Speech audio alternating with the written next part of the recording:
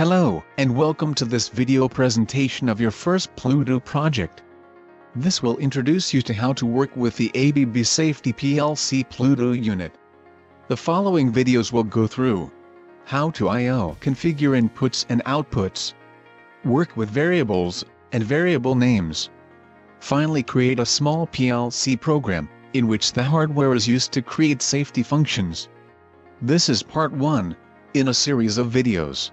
It will introduce the hardware used in the example. This is a small robot cell protected by our fencing system, QuickGuard. In this simple example, a proximity sensor called Eden will monitor the gate into the cell. There is also a 2-channel emergency stop. A reset light button will be used to realize controlled starts. The Pluto unit and sensors are powered by standard industry 24-volt DC. Connect a Pluto D45 unit. Then connect a Pluto B22. They are connected by a Pluto CAN bus cable. The cable has twisted pair leads and a shield. Now the units need to be identified on the bus. This is done by using an ID fix. In this example project, an ID fix read-write is used. Each ID fix must have a unique hexadecimal number. Both of them are programmed with its own unique number. The Eden sensor is connected to the Pluto D45 by using a dynamic signal. Then the 2-channel emergency stop is connected. One channel uses the same dynamic signal as the Eden sensor. The other channel uses the 24-volt DC.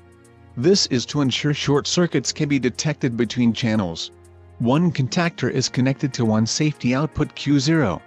Another contactor is then connected to output Q1. The external device monitoring of the contactors are then created by using one normally closed contact on each contactor. They are connected in series as feedback to the Pluto unit. In this way, it's ensured that none of the contactors has welded upon actuation. Both contactors' main contacts are then connected in series with the main power to the cell. If safety is called upon, the 2 contactors will ensure in a redundant way that the power is switched off to the cell.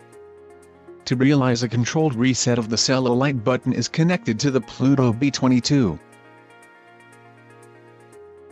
This video showed the hardware used in this example project. It will use 2 Pluto units connected by a bus cable, an Eden sensor, a 2-channel emergency stop, 2 contactors, and a reset button. The following video will go through how to create the project and add Pluto units in the Pluto Manager.